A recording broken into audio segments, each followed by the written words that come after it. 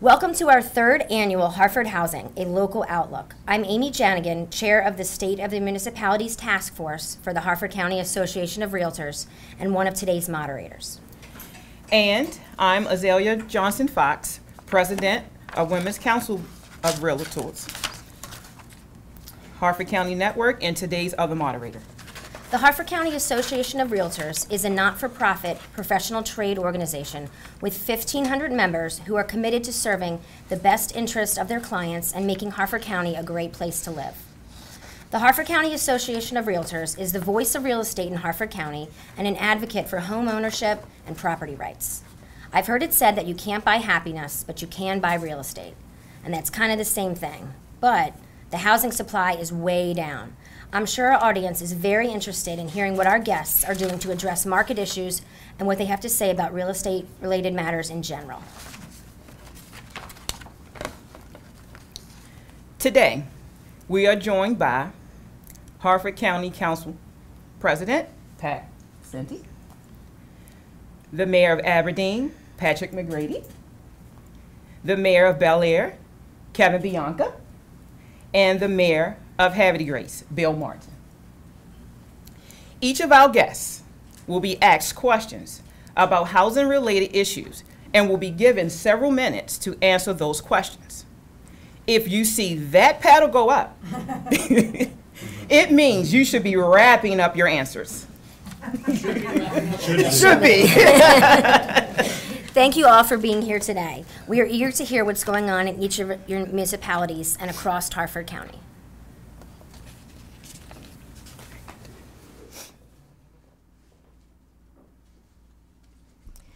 I understand the County Executive's Office is looking for public input on a bike path from Bel Air to Harford Community College. Our association supports most green projects as the majority of homeowners want to be able to enjoy walkable communities and green spaces. President Vincenti, let's begin with you. I have 3 questions. What role does the County Council play in those types of decisions? You want me all 3? Or well, no, we'll just start one at a time. You're going to make it easy. Well, first of all, thank you for the opportunity to be here this morning. I always look forward to an opportunity to be able to sit and discuss all issues across the county, not just housing issues. But the Planning and Zoning Department has asked for input for the trails that they're talking about doing. We obviously don't see any of that in the beginning, but you know, the council has final approval authority over the county executive's budget. And we look at that intently to see where the dollars are being spent. So we pay attention to that. Council members have the opportunity to advocate for projects within their districts. I support them as council president wherever I can. Recently, we supported a waiver request from the city of Aberdeen to allow them to move forward with some development there to make them more competitive in the housing market along the Route 40 corridor and obviously all across the county. And I think it's been successful. I talked to the mayor just briefly this morning when I saw him, and we talked about the apartments behind the Klein Shopping Center going in. So that gives everyone an opportunity to get their feet in the door if they can. Great. Hold on. What do you know about that trail, though, from Bel Air to the community college? I haven't heard of this. I have not heard anything about it yet. Like I said, it's in planning and zoning. They're doing the request. I can talk about that. Okay. Well, there you go. It's coming. It's coming. We got more for you. Hold the power. Okay. Well, yeah. So you had 2 more questions. Hold on. Yeah. So you sort of answered part of this, but are there any green projects in the works for communities such as Joppa and Edgewood? Yes, I do know that at Nuttall Avenue, they're planning a park and trail there. Parks and Rec is working on that at this time. We're looking at a Joppatown Activity Center. There's work in the process for that, but there's some discussions very similar to what the mayor had with the county at the time, trying to identify a location. They want it, as the mayor did in Aberdeen, they want it in a walkable community. And right now they're looking at the Plecker property, which is on Route 7 off of Mountain Road, and that's a little far from the community to consider it being a walking community. So I do know that. I do know that the county continues to work on dredging in the Bush River and Gunpowder River to enhance the opportunities there. We made an investment in Copenhagen Park, and Mariner Point Park. I couldn't remember the other. Great. Yes, Thank you. yes. And then what green projects have recently been completed? I think that as far as completion, I'm not 100% sure, but I do know there's many in the works. Okay. Okay? Thank you very much. You're welcome.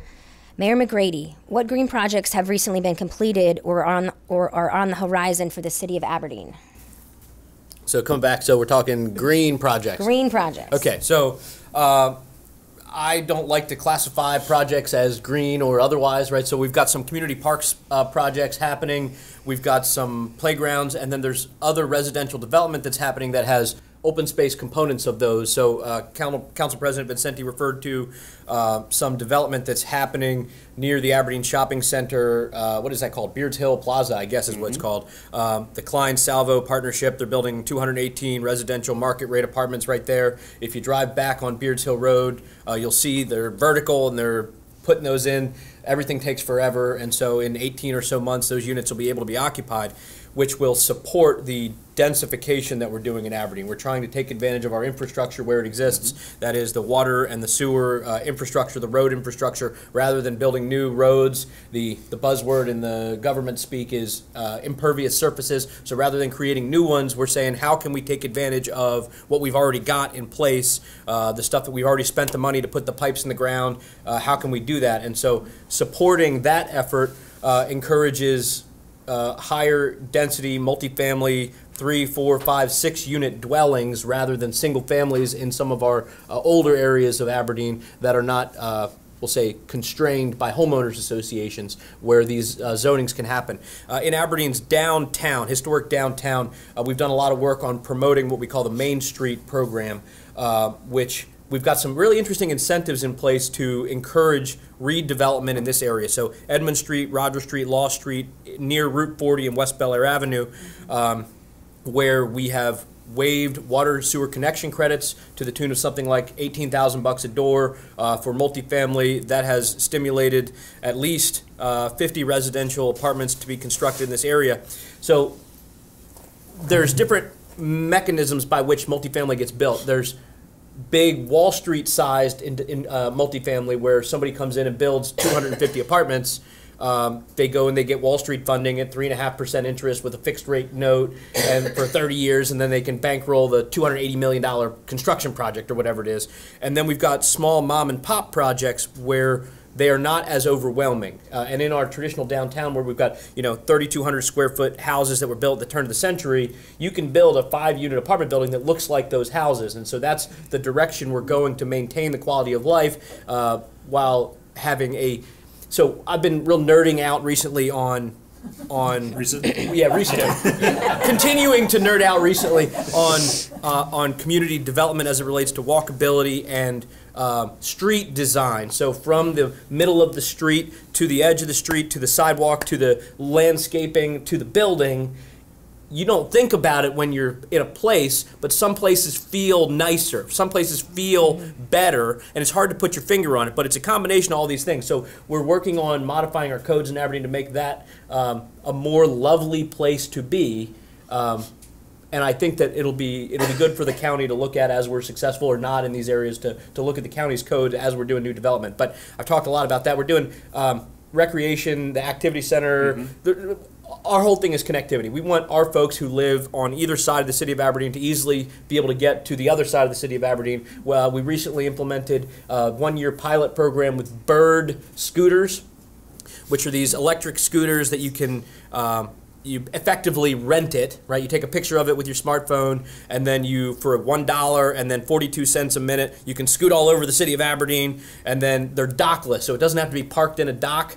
You ride it until you're done riding it, and then you leave it, and then there's a guy that comes around and scoops them all up and takes them back to, I don't know where he takes them. They magically get recharged, right? And then they come, and then he recirculates them through the city so people can take them as a median way of transportation to make it closer. So you'd walk, half a mile, but if you want to get from one side of Aberdeen to the other, talking 3.5 miles, you can zip there on a scooter faster. So we're looking at these things, not nearly as cool as the Tide coming in and out in Havre de Grace, but it's a I don't know what they call it, a different form of transportation, smaller than a car, in between walking and biking. Anyway, Good, thank you. Thank you.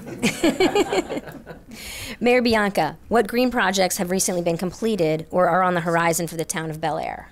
Well, that's a tough act to follow, isn't it? I'll tell you, man. Made my life hard. Well, I do want to touch on one thing. Mayor McGrady talked about the bird scooters. Wait to see how that goes in Aberdeen and see if we're going to roll that out in Bel Air, too. It is about connectivity and how can we get around town.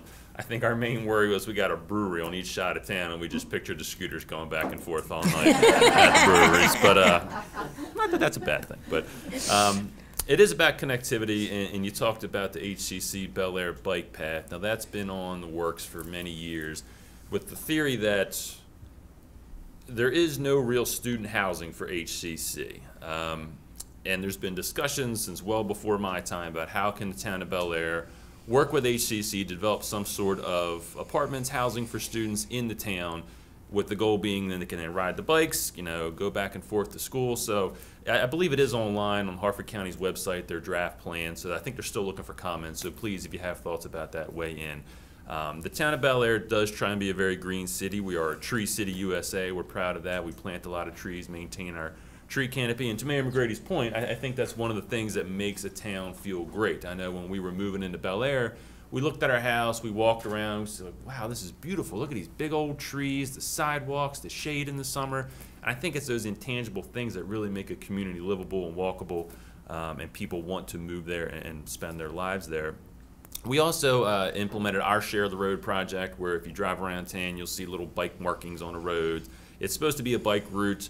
It does connect to the Mom and Pa Trail, which then goes throughout the rest of the county. We're very excited the Mom and Pa Trail is going to be fully connected. I think that'll be a great thing for the town of Bel Air, great thing for Independent Brewery right there, people coming and going.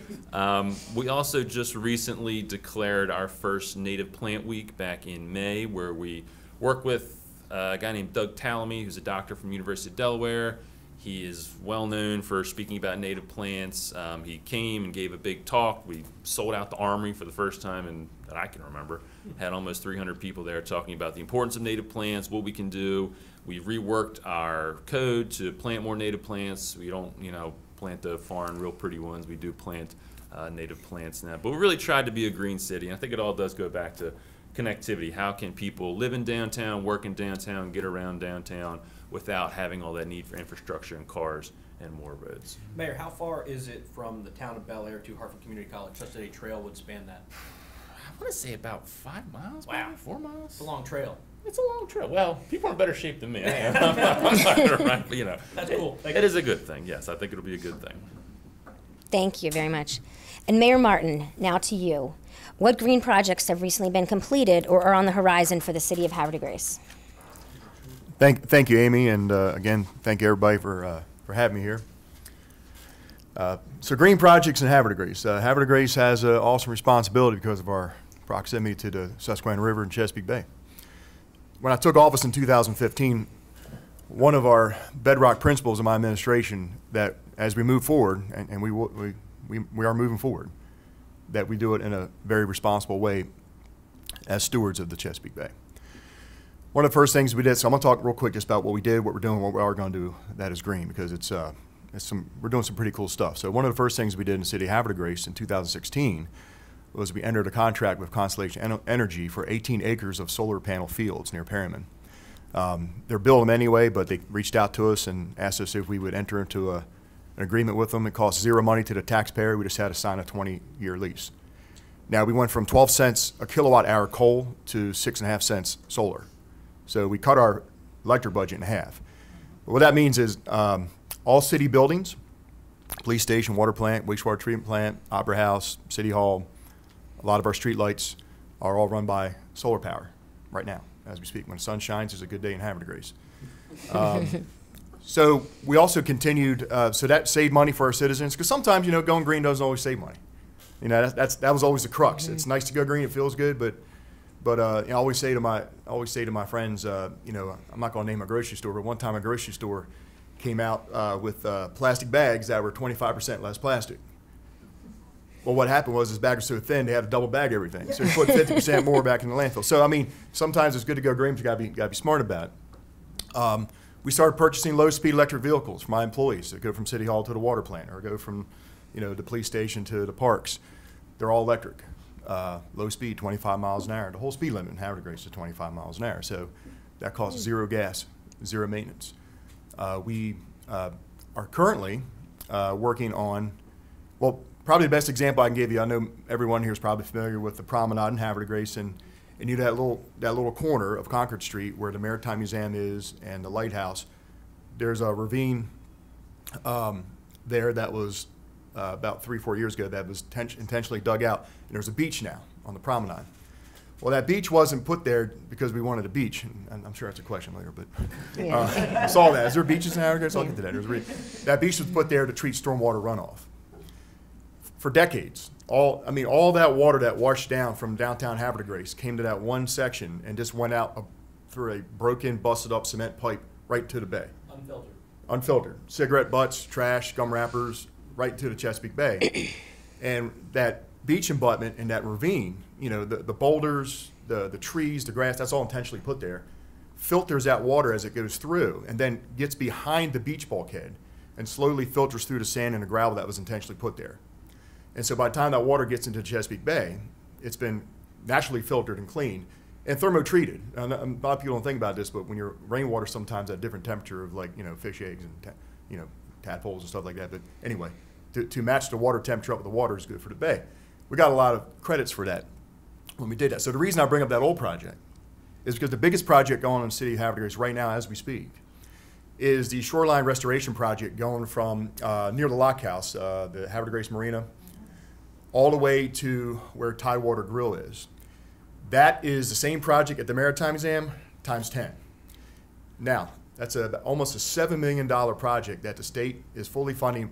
Harford County is shipping in $1.5 million also into this project, so we're very grateful for that. But it's fully funded from the state and the county, and what that does is that's going to treat dozens and dozens of acres of street runoff behind beaches, do the same filtration process, but all that beach, and they're going to create beaches. Get rid of hard shoreline. Hard shoreline is your bulkheads and their stones and all that stuff that's been there, you know, forever.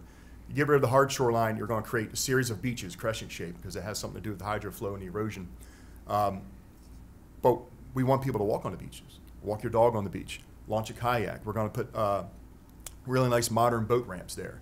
We're actually going to build a parking lot there. I know you're probably thinking, are you supposed to build parking lots near the water? Well, if anybody knows the history of Harford Grace, there were oil tanks there back in the day. And so, you know, the MD actually wants us to cap it with a parking lot so the rain doesn't go into the ground and push more contaminants in the river. So it's going to be great for people to visit our town, residents, to launch boats, to fish, to kayak, to walk a dog on the beach. And that's going to be all the way down from almost a Lock House down to Tidewater Grill. And with that stormwater project, we will be the first town in the state of Maryland to actually obtain our MS4 requirements.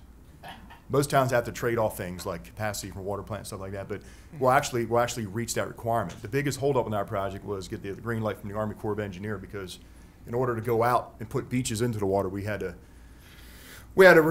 kill a couple acres of SAV, submerged aquatic vegetation, but it'll grow back. And just, you know, working with the Army Corps of Engineers, that's a big entity. But we finally, after a couple of years, got the green light. So it's a huge project. It's going on right now. Come down and visit.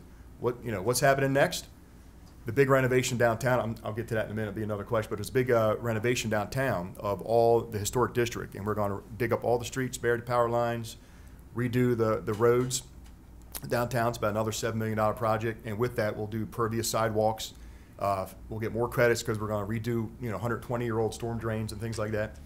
But another little feather in our cap, and I'll finish up here, but is we just finally got the trolley, our city trolley on the road, and it would have been done years ago, but there were two things. One, we wanted to be electric trolley no matter what. Nothing's worse than just running a big Chevy 350 gas engine around the town continually, burning up gas. But the state of Maryland had a regulation through the DMV regs that you couldn't have a low-speed trolley, or you couldn't have a low-speed vehicle over a gross vehicle weight rating of 3,000 pounds.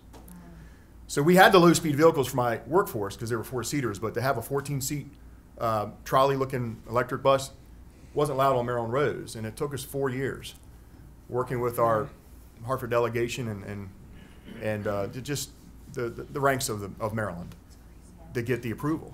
And so finally we got the approval and we got the trolleys on the road. They're all electric, and we encourage people to park anywhere in the city, and it just keeps moving people around to the areas we can visit. So What's it called? That's the best part. Is the name of it. it's called the Tide. The tide's coming in. The tide's going out. Yep, ride the tide is what we say, and it's the one thing I didn't, and this is very interesting. Like, you know, if you're trying to convince people to buy a house in Harford Grace, like one thing I never thought about was half the passengers are residents. I thought at first it'd be a great way to move tourists around, visitors, but half the people that ride the trolley, because you know my trolley drivers are keeping tabs and they're talking to people, they all live in Harford Grace. Like, well, we just wanted to hop on it and go down to the park. I mean, they're my own citizens are using it more than I ever anticipated, which is actually really good. So we got a lot of stuff going on. Harford Grace, that's green. North Park, we're going to invest in the trail system, going up towards the quarry, all that stuff. But I can touch on some of that later. I've talked enough. Okay. Thank you. Don't mention green in Harford Grace. You're going to get it. Get a long answer. You're going to get it. Thank you, guys. Our next topic is affordable housing. Let's quantify what that is right here and now. Entry-level residents between $200,000 and $250,000. If we don't have these places, we can't get the next generations in the door. The question I have for all of you is, what are your plans to help entry-level homeowners get into the area? Let's start with Mayor Martin this time. Affordable housing. Harford Grace, another one of my administration's mantras is we're an inclusive city. We want everyone in Harford Grace. And that can look like a lot of different things, but it can also look like a socioeconomic spectrum too. We want everyone to enjoy the Harford Grace way of life. We call ourselves, we feel like we are a great sample of America. We are geographically a small city though. You know, we're bordered by I-95 and the river and the bay and by Aberdeen to the south. So geographically, we don't have a whole lot of area to expand. And when that happens, and then sometimes you become a victim of your own progress, house prices go up and you get to squeeze sometimes on what you could consider affordable housing. So there are areas in Harford Grace that are more affordable than others. But one of the biggest projects we have going on right now, currently on Route 40 near, well, I'll use the landmark, near the old Bill Bateman's Plaza. Harford County Economic Development offices are there. We have the Blenheim Run project, which is apartments, over 300. They're very nice in design, very nice in its layout. And so that'll be close to 300 apartments. There'll be a retail component to that plaza. It's a really good, reputable company. We've seen her work around the state. Company's called Green Tree. So again, that's the whole part of that is geared towards workforce housing, entry-level housing, things like that. But again, we're not trying to price anybody out of Harford Grace. For a long time, Harford Grace is probably the most affordable place to live in Harford County. But I know now that the tide's turning. No pun on the trolley, but the tide's turning, and the tide is rising. And so, like I say, there will be more development. I know that there will be development coming at the interchange. There's property up there, the Green Ionella property. That's slated to be perhaps 300 to 360 single-family homes. What the price point on starting that is, I don't know. They haven't broken ground yet. We're still waiting for some final things to come through on that. But again, there is housing. I would probably estimate in the city of Harford Grace we're good for about another 3,000 permits to our wastewater treatment capacity. At that point, you know, where you build houses in Harford Grace and wastewater treatment plant upgrades, that would be in question, but we're talking like way over another decade of new construction. So, Thank you. Mayor Bianca, the question about affordable housing is now to you. Well, thank you. Unlike, you know, Aberdeen and Harford Grace, Bel Air's a little more unique in that we don't really have anywhere to expand. We are 3 square miles, and I'll talk about this later on too, but we're kind of hemmed in. There's no real where for us to expand, so we have to look to our current area to see what are we going to do. Are we going to redevelop? Are we going to go up? And that raises a whole host of questions, as you probably heard recently, about what the future of Bel Air looks like. We certainly suffer from a lack of affordable housing in our town. We acknowledge it. We know we need to do something. For our own town workforce, we offer a free tax rebate. If you work for town, you live in town, you get your property taxes taken care of. We only have 2 employees for our 100-person workforce that can actually afford to live in town, 2 police officers. Nobody from DPW, nobody at the sort of lower end of the wage scale can afford to live in our town, and that's a problem. So moving forward, we've discussed that there are some opportunities. We certainly have hopefully a big project on the horizon with the redevelopment of the Harford Mall. Hope none of y'all had Sears gift certificates there because it's long gone. But we have an opportunity to see what we can do to encourage affordable housing, and that may be as we're going through the comprehensive plan and going through development regulations to look at, can we incentivize affordable housing for developers. Right now, if you provide on-site parking, you get a 10% bump in height. We may be looking at doing something like that for affordable housing, where if you can offer affordable housing, we will be maybe offer you certain more height or wherever we can find ways. And that's also where we also welcome comments from you all experts working in the field. What can we do to encourage that kind of growth? Because we, just like Mayor Martin said, we want everybody to live in Bel Air. And over the past few years, I think you've seen Bel Air really change over. I know in my neighborhood, when I moved in, my buddies in the neighborhood, I had a 92-year-old, we gripe about the Orioles together, 89-year-old on the other corner, and it was like, man, I'm like the youngest dude here by like 60 years. So, yeah, but over the past few years, you've seen it used to be just one kid at the bus stop. Now it's 2, 4, 10. So we really want to keep that kind of growth coming. We want to make sure the next generation can experience all that Bel Air has to offer as well. So we certainly welcome any ideas that the Association of Realtors has as how we can incentivize that for developers and make sure we are getting all of our affordable housing needs met in the town of Bel Air. Thank you. Mayor McGrady, what is Aberdeen doing to address affordable housing? Great. How much time do I have? Okay. All right. I'm just kidding. All right. Get this stop right. Okay. It's always important when we're talking about housing affordability to break down exactly what we mean. Affordable housing, and the government definition of affordable housing means government subsidized housing. It means the rent is a number, but the government artificially reduces it through some mechanism. What's the project called? 300 units on Route 40. What's it called? Blenheim Run. Blenheim Run is a low-income housing tax credit. So LIHTC is a federal government program where tax credits are allocated, and then they're required by statute to limit who's allowed to rent there based on the Baltimore median metro rents. Right, so it's an artificial limitation on who's allowed to rent there. If you make more than, let's say, $87,000 in a 3-person household, you're not allowed to rent a unit there. Generally, it's a scam. The low-income housing tax credit is targeted to developers. The cost per unit for that project is something like $378,000 per delivered rental unit. $378,000 per delivered rental unit. In the market rent, if you want to support, and okay, so I'm coming back to this. The definition, the thing we need to talk about when we're talking about if somebody can afford to live in our county is not, is it affordable, because that's the word that means government subsidized. We need to use a different kind of language to mean what we mean, which is, can the average person who works for the Department of Public Works in Bel Air afford to occupy a home in our town, in our county? Something I've seen recently, they call it attainable housing, which is attainable for the median household income or the median income of somebody who's in the Baltimore median metro, 1.5 times the whatever. So that it's, I don't know what that number is that we need to say, but we need to define the terms when we're talking about this.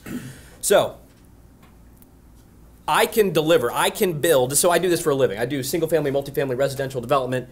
I can build a 6-unit residential apartment with 850 square foot apartments, 6 units, and I can deliver that at $125 a square foot, which at 6% interest rates to build it, I can affordably rent that. The developer can afford to rent that unit for $1,200 a month, which is in the ballpark for a brand new unit of what somebody can afford to rent, a two-earner household can afford to rent. I think we need to encourage that kind of redevelopment more rather than relying on big operations who are going to come and use state tax credits to come and do this stuff. The problem is it's hard for a onesie-twosie developer to do a 6-unit development, a 6 residential dwelling development anywhere. And so what I've been trying to do in Aberdeen is trying to encourage our local business people to become developers. Is say, look, let's work together. We've got our transit-oriented development area in the downtown of Aberdeen. We call it the Main Street area. Let's identify the properties where it makes sense to do a project like this, and let's start to do these kinds of projects. So we've got a 24-unit apartment complex that's going to be built right across from City Hall, a fancy one. This is going to be fancy. It's not going to be attainable. It's going to have so 4 stories, right, with an elevator, right, adds $500,000 to the cost of the project, which broken down over all the units adds like $60, $75 a month in rents just for the cost of the elevator, right? And so from the developer's point of view, the goal is to be able to develop a project that makes money. It doesn't get built if it's not profitable. So one way you can do that is through the low-income housing tax credit. Another way you can do that is through the Section 8 housing voucher. Another way you can do that is to make the development regulations so that you can build the units that are attainable, right? Which means the density that you need. You can put incentives in for building taller based on on-site parking. These kinds of things you can do. But it's not as simple as we want more housing. So to the point about the number, I think the number was $250,000 in that ballpark of a residential housing unit today. 18 months ago, 2 years ago is a different story. Let's go back to then. Let's go back 2 years. A $200,000 housing unit could be bought readily in the town of Havre de Grace near Battery Village. Those houses there, we're trading in that ballpark. In Aberdeen, on Aberdeen's east side, in Swan Meadows, in North Dean, these are communities where these 750 to 900 square foot residential single family dwellings exist. Starter homes, a home that a person can occupy. It's not going to be brand new, so a developer in Aberdeen, Steve Horn, is buying these houses on Aberdeen's east side in the community subdivision called Darlington Estates. But and he's been buying these, and he's been tearing down every stick of wood. Every single stick of wood is being replaced with new sticks of wood. He's increasing the size from 792 square feet, which is 24 and a half by 20 whatever. And he tells he's got 40 of these done. So he's got down to a science where he's removing every stick of wood and rebuilding brand new houses, sprinkling them, building them as good as any new construction at the size of a house that's a starter home. Developers can't afford to build a starter home in these new developments they're doing on Route 22 near Long Drive in Aberdeen. They can't afford to build a 1,250 square foot residential single-family dwelling because of the cost of land. So what it falls on is people like me who do this kind of work to see these opportunities. Anyway, so the point is, he's buying these houses. He's acquired a portfolio of about 80 of them over the past 10 or 12 years, and he's been he paid between $70,000 and $110,000 for these. Removes every stick of wood, builds a brand new house, and the most recent one he sold before the spike in interest rates was $335,000, which, you know, back at 4.5% interest rates, you could afford a $1,300 mortgage. So when we're talking about affordability, it's not so much the dollar price on the house, and you guys know this in the trade, it's not so much the dollar price, it's what your mortgage can afford. At a 7% mortgage rate that we might be looking down the barrel of in the next couple of months with the jack up in July's interest rates, attainability is a lot harder.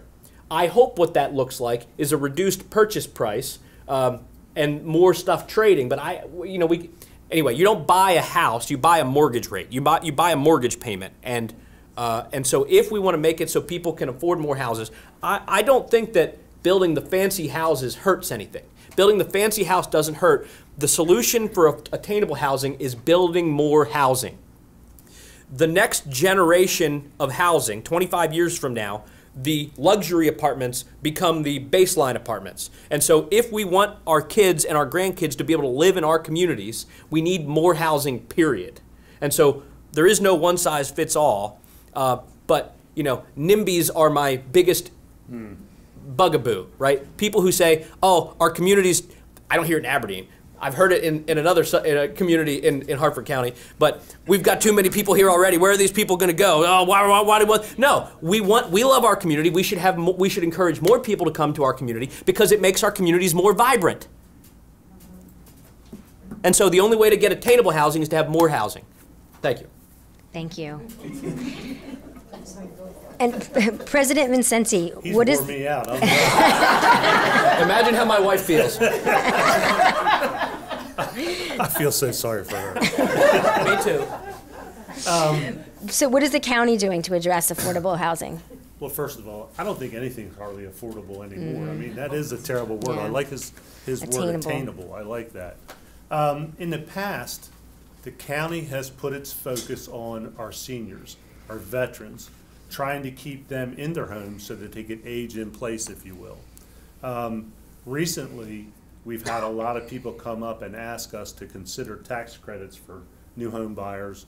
And obviously with Ms. Harris purchasing her new home this week, or last week I should say, her new first home, it's really gave us a lot of information that we didn't have at hand, some of the challenges and some of the difficulties out there.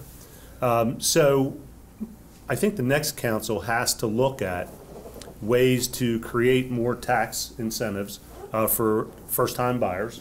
We have our Hometown Heroes program that addresses our first responders and things like that, but it only helps with settlement costs. It doesn't go any further than that. So we need to look at that.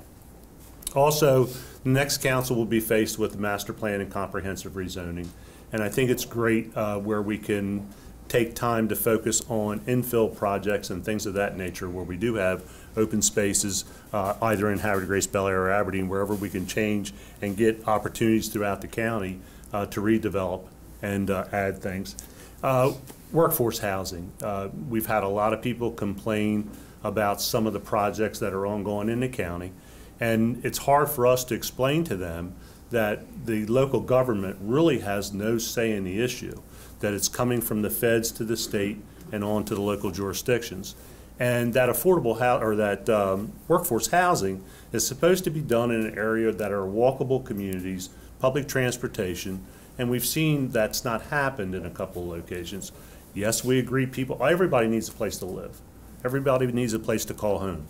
And we support that, but not in the way they did that. We weren't prepared for that. Even though that property was zoned for those projects, we didn't have a say with DPW planning and zoning. No one had a say in that. So hopefully in the future we can take a look at the master plan, comp rezoning, and other tax incentives for first-time buyers. Thank you. Yes. The association, Is the group going to get some questions, be able to ask some questions later? Not till after. Yeah, we're going to go through. Write it Thank you. down. Yes. The association was extremely pleased when the accessory dwelling units, or ADU code, was changed by the county to allow the marketing of homes with these amenities. However, now that there has been time to see how positive the changes have been in the county, we would like to have the language changed so that a homeowner can now use their ADU for anyone and not just family. Mayor McGrady, how does your municipality handle ADUs? Good. So we're talking about ADUs, accessory dwelling units. I want to come back to what I said before because I was not clear. I don't like to use jargon because it cuts people out of the conversation. I said NIMBY, N-I-M-B-Y. What this means is not in my backyard. People who come to meetings and say, we shouldn't do this. So with the bird scooters in Aberdeen, we had a community meeting last week. I'm going to come back to your question. Sure. And we had people come and say, we shouldn't do this. We have a 1-year pilot agreement that Aberdeen can cancel at any time for the bird scooters, right? If we say no more bird scooters, they go away. People said, you shouldn't try this because this brings the kind of person to our community that we don't want to have here because we have these scooters and people will be scooting all over the place. And then once they're scooting all over the place, then come the dirt bikes and then comes criminals. No joke. That happened at a community meeting last Tuesday. And I said, okay, I hear you, you know. I like trying things. I like to see what we can break, and then if it breaks, we do something else, right? This is generally the way we should look at things. Because our local governments easily can change our laws, right? It takes 6 weeks to change the law, effectively. If we could do it faster if we needed to. We should try things and see what works and what doesn't work. On ADUs, accessory dwelling units, what we're talking about is on a residential single-family dwelling parcel of land where today you might envision a cute little cottage with shutters and little plants growing in the front yard. An accessory dwelling unit permits you to have a second dwelling unit on the same property, right? People already do it. They just do it illegally, right? If you have a garage with an apartment above it attached, you could rent it to your nephew. You could rent it to the college kids across the street, whatever. You could rent it to them. You just don't tell the government. That's how it works in reality.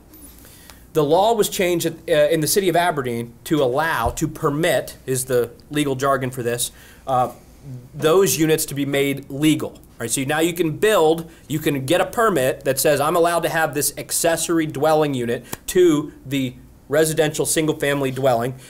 We've seen 1 or 2 of these get implemented. I don't know why, but I think I'm going to have to go into the ADU construction business to encourage people to do them. So again, it comes down to the value for the people. If we want more housing units, we're going to have to build them. And if there's a residential single-family dwelling on a 120-foot lot or 150-foot deep lot, our codes permit you to build a second residential dwelling unit without paying an additional water sewer connection charge. So you can build, again, $125 a square foot builds that unit. Say it's 750 square feet, which is a sizable unit to build for 1 person or for 2 people. I mean, it'd be tight with 3 people, but you could build that and affordably afford to build that for $80,000. The rent for that unit in Aberdeen would be something like $1,200, $1,300 a month, inclusive of water bills, and that could go towards paying half the cost of the residential single-family dwelling on the front. You know, somebody could buy the house, and they could use that to supplement their mortgage payment and encourage people to live there. Again, and speaking to the preaching to the choir here, but the benefit of the accessory dwelling unit is that it doesn't add any additional cost to your infrastructure in place. Nobody practically would know it's there. It increases the amount of people in our community. So listen, our people are getting older. Our community is getting older. Our older community is going to look for alternatives for housing. It doesn't mean they're going to move out of the houses that they live in, but who needs a 3,500 square foot house with 1 couple? Like, nobody needs all that house, and so people are going to be looking for alternatives. My understanding is that people are going to be wanting to either downsize into a smaller unit and buy something elsewhere that's smaller and on 1 level so they don't have to traverse the steps. But I think a lot of people are going to want to have their homes retrofitted to be better for them. They've got the money, whatever. They're going to need to widen doorways to 36 inches in case they're going to need to get through with a wheelchair. They're going to need accessibility improvements in their home to eliminate stairs. And I think that's going to be the trend in the near term. And this accessory dwelling unit will allow people to build that small unit that they could live in and then either have their everybody wants to be near their kids. All right, coming back to this. I have a 6-year-old, I have an 8-year-old, and I have a 3-year-old. What I'm trying to do is make my community a place where when my kids get big, they don't have to move away. This is what we're all trying to do. It's hard to elucidate this, but we want to be where our kids are, big picture, because we love them. And I want to make it so that families can be near their kids so they can have that support system and all be in the same community. And so to that end, we need to make decisions as municipal governments that allow us to get there without being overly restrictive on what we're building. And again, if something isn't working, we can always change it. So let's break some stuff. Thank you. Let's break some stuff. Mayor Bianca, how does Bel Air handle ADUs? We try not to break stuff. That's what we do now. In Bel Air, we've always allowed what's called a cottage house, which sounds so nice and so British. But really, we changed the code just recently to reflect that as ADUs. And moving forward, this is one of our development regulations we're probably going to go through in September, October. We're going to go through a whole slew of development regulations and see what we need to change. And this is one of the ones that we're probably going to change because right now we only allow close family to utilize an ADU, which is fine. I think to Mayor McGrady's point, we do see a lot of family members, especially in Bel Air. We do have a slightly older population than the rest of the county. So it works for right now, but thinking down the road, that may not always work. So we want to make sure the language actually reflects where we need to be. What's the point in having this in the code if you make it too restrictive that nobody can ever utilize it effectively? But we also have heard some feedback from members of the community where, to the NIMBY point, you know, well, if you change it too much, it's going to be an Airbnb, there's going to be renters, they're going to be scooting all around town, breaking stuff, you know, all kinds of stuff. So we're trying to find that balance that still honors what our neighborhoods are looking for, but making sure we can still have people other than close family members utilize these ADUs. Thank you. Mayor Martin, how does your municipality handle ADUs? In the city of Harford, Grace, if you're looking for ADUs in our zoning, you'd look up cottage dwellings, not cottage houses. Anyway.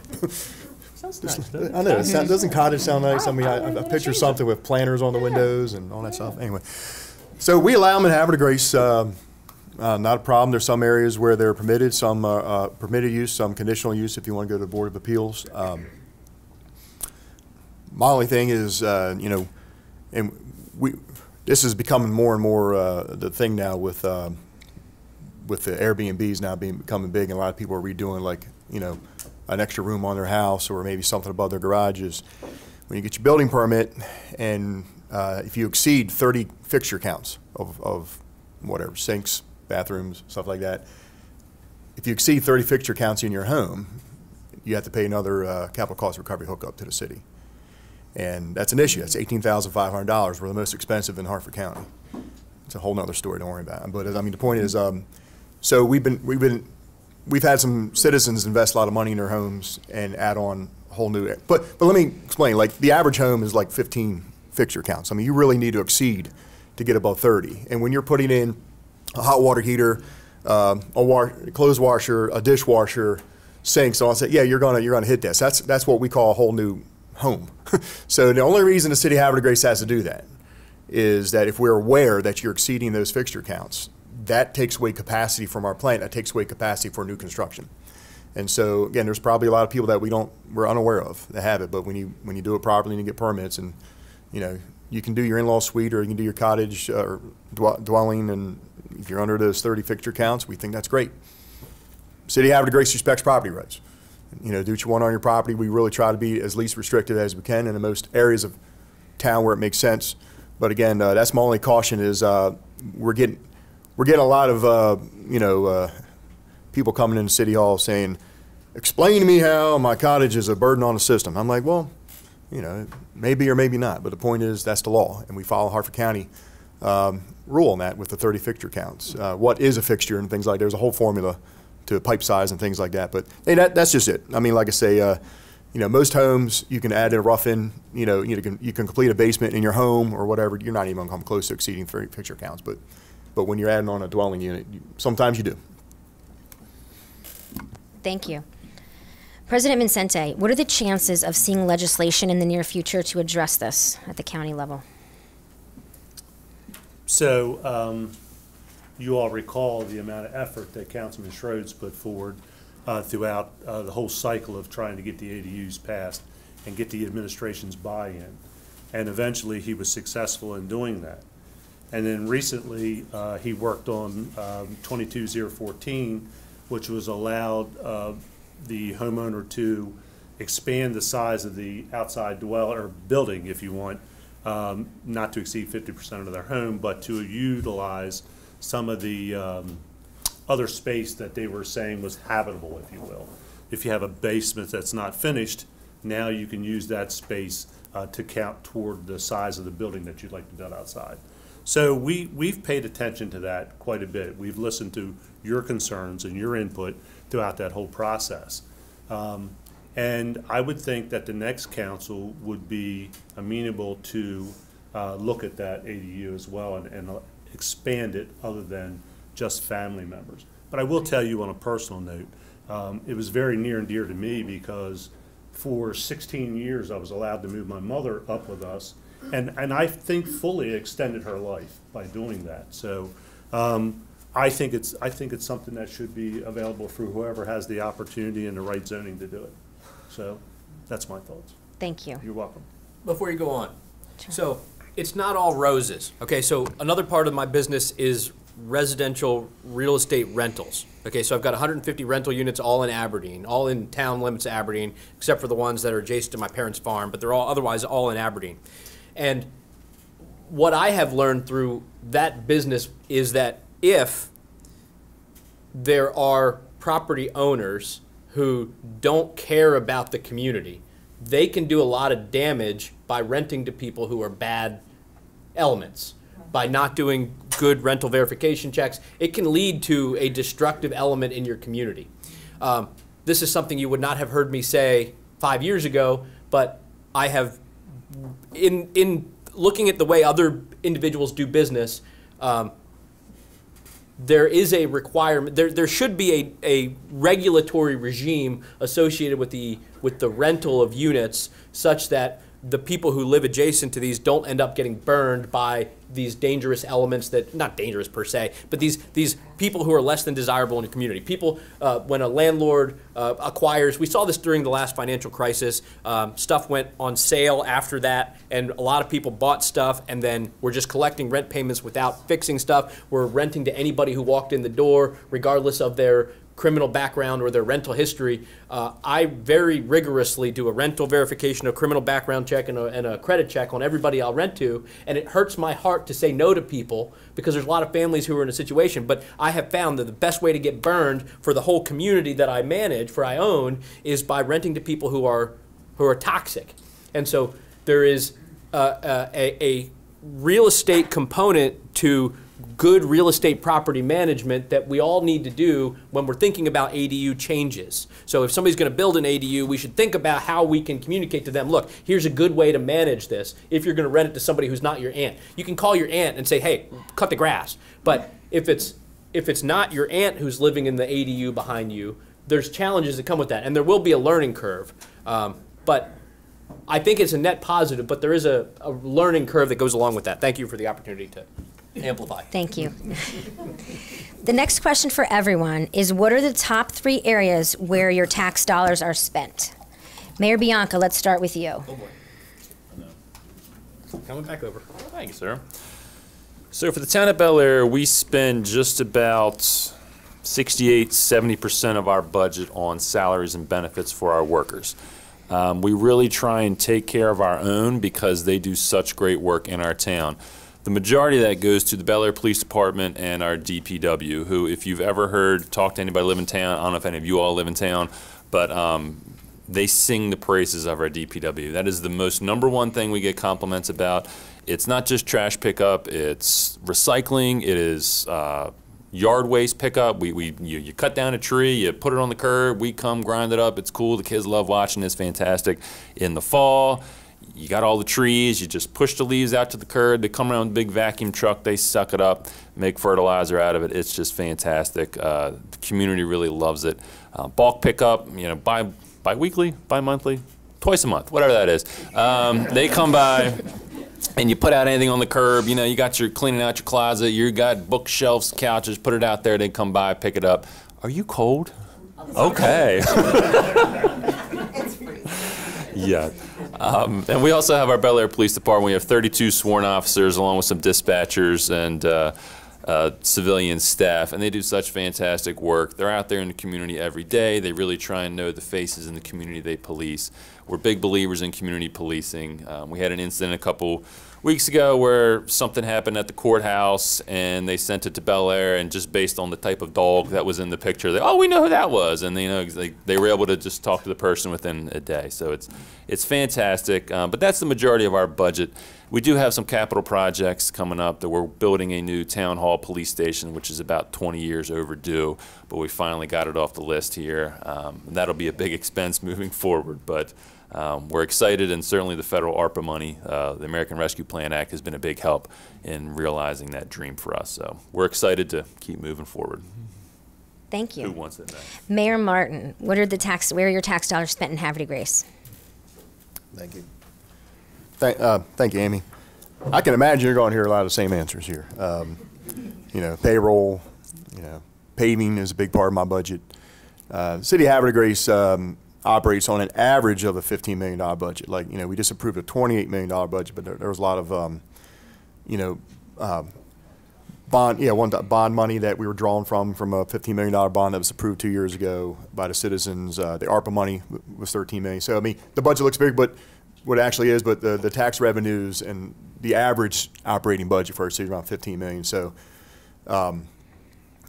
police can take up $6 million in that budget, DPW and all that other stuff. So, the DPW is like another $5 million in that budget. So it eats up really quick. So when you put in like $800,000 for paving, that doesn't seem like much, especially when you compare it to like Harford County and things like that. But, on our regular budget we have, that eats it all up. Of course, trash. So again, you're going to hear a lot of the same answers just from the municipal mayors here, because that's really what our job is. We make sure your roads are good to drive on. We make sure that the trash gets picked up when you put it out. We make sure that, a police officer shows up if you're, in need of assistance, ambulance, fire. Those are the top things. But of course, of any organization, it's always your manpower.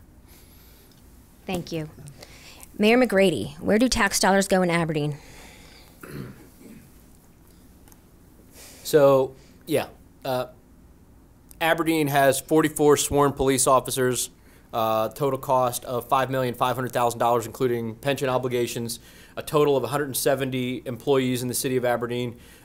We spend so how do we spend tax dollars? The other side of the coin is, where's the money come from? The city of Aberdeen gets about, the majority of our money comes from real estate property taxes. So everybody knows here, but real estate taxes are assessed on the assessed value that the State Department of Assessments and Taxation comes up with every 3 years, or based on recent sales.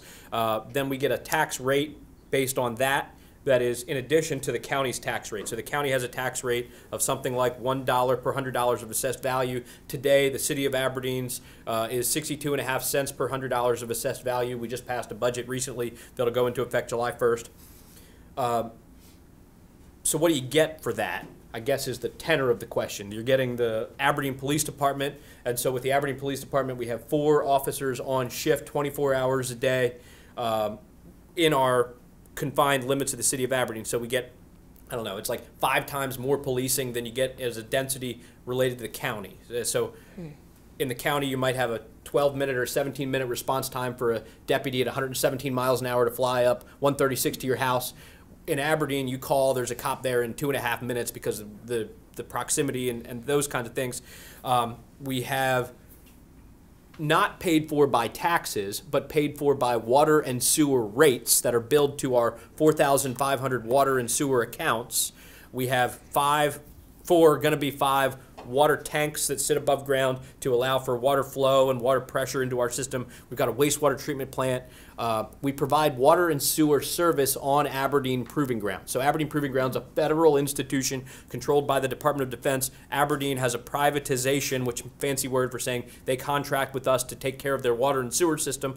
That's part of the stuff that you get in the city of Aberdeen that kicks back about $750,000 a year in profit that goes to the Aberdeen General Fund, which is cost plus 25% is the way that contract works. We've got a bunch of parks and playgrounds, but generally, yeah, all of our costs are people related. And so, yeah, good, thank you. Thank you. And President Mincensi, what are the top 3 places tax dollars are spent in Harford County? So the administration and its budget department put together another historic level budget for Harford County, $1.2 billion, of which nearly $500 million went to education in Harford County, $160 million to public safety, which is the Sheriff's Office, EMS Foundation, EOC, and others, local fire departments. And then also $43 million to the administration itself for its operations, and $43 million to DPW. They were tied in third. So those are the top 3 places. But when you think of $500 million, nearly 50 cents on every dollar goes to education in Harford County. And I think that includes their capital projects, which is about $260 million in the budget. So we are obviously finished up Harvard Grace High School, middle school combination. That was like $108 million. We're getting ready to move forward with Homestead Wakefield once they figure out the hurdles there, get over those. We're finishing up Joppatown's renovations, which was about $35 million. We're looking at the possibility of a new school at Campus Hills to try to relieve some of the overcrowding in the elementary schools. And I have no idea what that cost is going to be. They're still in the planning stages for that. That'll also have a component from John Archer. It will move from where it's at and be combined into the new Campus Hills school. So that's a new federal requirement, I understand, that's coming down to incorporate those students in with the general population of the school. So when you hear those numbers, it's just mind-boggling. It really is. But, and again, the majority of our revenue comes from either income tax or property tax. And one of the things that I think that this administration has done consistently is they've been very conservative with their dollars. This budget not only funds the main things that I talked about, but it also funds different things in some of the municipalities. I think Havre de Grace received, like Mayor Martin talked about, $1.5 million for the living shoreline. I think a $500,000 or $750,000 for the gymnasium roof. Am I right? And then about $1.7 million goes to tourism, which a large portion goes to Havre de Grace because of its nonprofits, and there's other things in that budget as well. But again, I think they've done a great job in being conservative with the funds that we receive, and I have to give them credit over the last few years, because I think with the Aberdeen Proving Ground being in Harford County and the employees that we have there, it strengthened us and allowed us to weather COVID a lot better than other jurisdictions. And yes, we received ARPA funds too, I think to the tune of about $100 million. And a lot of that money is being used for one-time projects like broadband. I think it's like $30 or $40 million going to actually be spent on broadband over the next 3 years. So I hope that answers your question. Thank you very much. Yep. All right, is that it?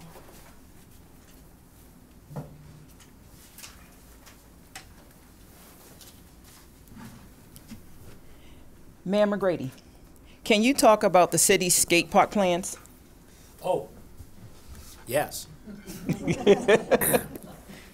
In the year 2000, back when I was a student at Aberdeen High School, the skateboard kids held a series of fundraisers at the old, what we called North Building of Aberdeen High School, fundraisers to try to raise a little bit of money to build a skate park. At that same time, the city government, long before I understood what city government was, acquired a piece of land, we call it North Dean Park, near the intersection of Post Road and 22. So driving towards Aberdeen Proving Grounds, the last stop light before you get onto the installation is Post Road. If you turn left there and then left immediately again, that's the North Dean community. Back in North Dean, with the help of these skateboarders, they spent $100,000 or so to build an asphalt skateboard park with steel ramps with a company called American Ramp Company. Not being a skateboarder myself, I did not realize until very recently the problems with this, but asphalt, bituminous asphalt, is a tar and aggregate solution that is not as hard as you might think. You're driving on your car, you feel like it's hard, but it's soft, and so the impact of that over time is when you're skateboarding, you come down the ramp, and then you hit the little lip at the bottom of the ramp, and then you go flying off of your skateboard, and this is problematic when you're traveling at high rates of speed on a skateboard. Through talking to skateboarders, through seeing the degradation over the last 20 years of this skateboard park, we said we need to do something with this. We need to either eliminate it or come up with a way to revitalize this in the North Dean Park. Another program that nobody knows about is called the Community Development Block Grant, CDBG. That, when I say it quickly, sounds like CDBG, right? But Community Development Block Grant is a federal money program where federal government dollars that they steal from us via income taxes and all the other ways by which they get money go to the federal government, and then they dole them out politically based on low and moderate incomes across the United States. These pass through from the federal government to the county government. The county government then allocates them to the towns and cities where you have a low and moderate income. Aberdeen is fortunate to have a high proportion of low and moderate income, and so every year we get a bunch of this money allocated to the city of Aberdeen. And so in the last 90 days or so, we approved an appropriation of $593,000 for the construction of this CDBG money that's stacked up for like 3 or 4 years because we didn't spend it. So we've got a pool of money. It doesn't go away unless you like sit on it for like 10 years. But so we're building a concrete skate park. Concrete skate park. So concrete bowls, concrete half pipes, grind rails. It's going to be awesome. There is nothing like this Those knees are hurting just there is nothing like this on this side of the Chesapeake Bay, except for down in Baltimore City. So people are going to come from all over to this Aberdeen skate park. I think to be able to skateboard scooters, they do the, I don't know what you call these, the razor scooter type things. So not just skateboards, so and bicyclists. What about bird scooters? The bird scooter only travels 15 miles per hour, and when you're going down the half pipe, I think they get faster than that. I wouldn't take the bird scooter on the half pipe, but I welcome you to Aberdeen to try it. But So this is going to be built by November of this year. There's a meeting this Wednesday. A professional skateboarder hired by American Ramp Company is going to come and skateboard at the park from 4:30 until 4 until 6, 4 until 5:30. 4 until 5:30. I know this was irrelevant, but if you skateboard, professional skateboarder will be there on this Thursday or this Wednesday from 4:30 to 6. I'm going to go to hang out with him and see what that's like. To see that, to talk to our skateboarders in the community there. As they're putting together their design for the skate park, right? It would not be a good skate park if Council President Vincenti and I designed it, and so we brought in the professionals to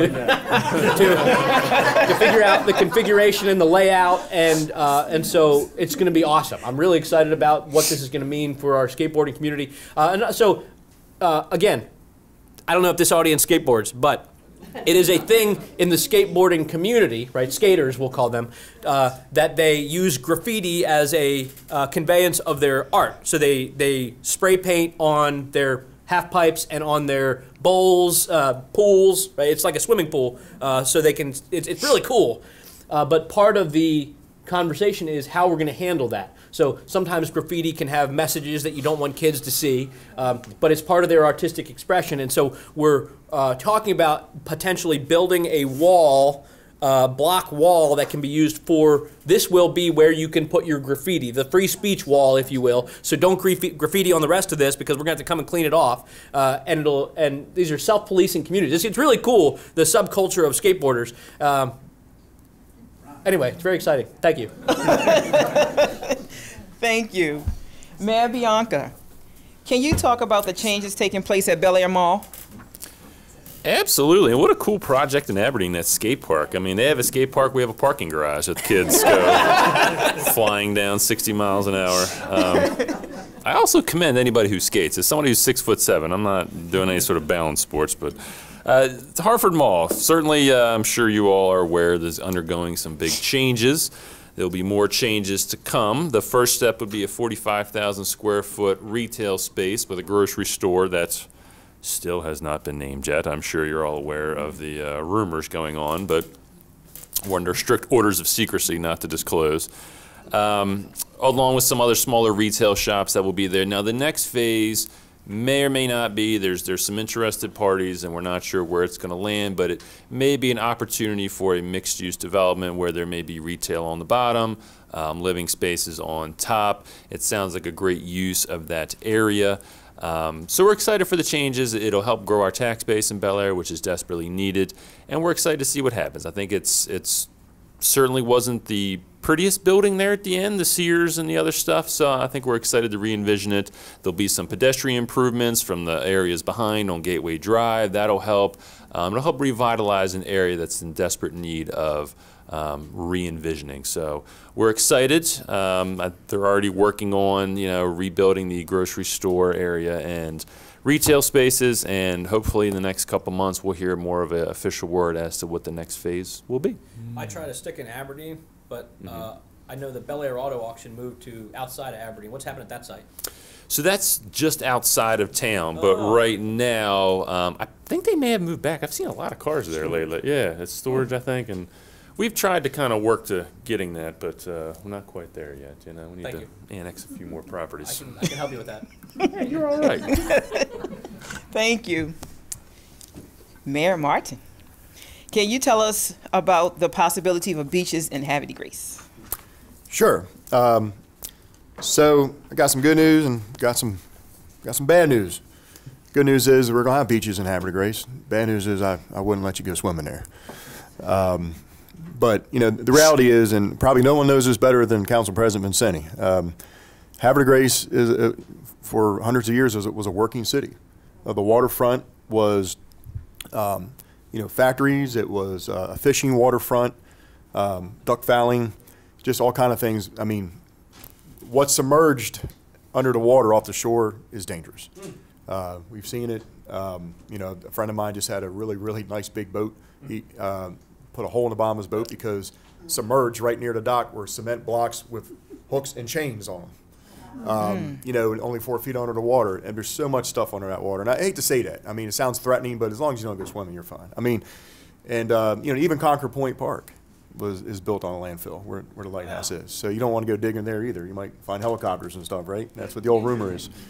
So with that said, I mean, again, you're talking about a historic city with a historic working waterfront, submerged pylons, unseen bulkheads, things like that. The good news is, with this project I mentioned earlier, this shoreline restoration project, there's going to be a wonderful series of several beaches, going from, again, the Lock House down to Tidewater Grill, where the citizens are welcome to walk on. I mean, they're pouring the sand as we speak. Cool. White sand, nice texture to it. People are welcome to sit on it, read a book, put a blanket there, put a chair, walk your dog, play frisbee, launch a kayak. So yes, there are beaches, but not the kind of beaches we would think of like Sandy Point State Park or Ocean City. So, but that the good news is, you know, the reality is Havre de Grace, it's a waterfront community, but there really isn't a whole lot of water access sometimes. Right.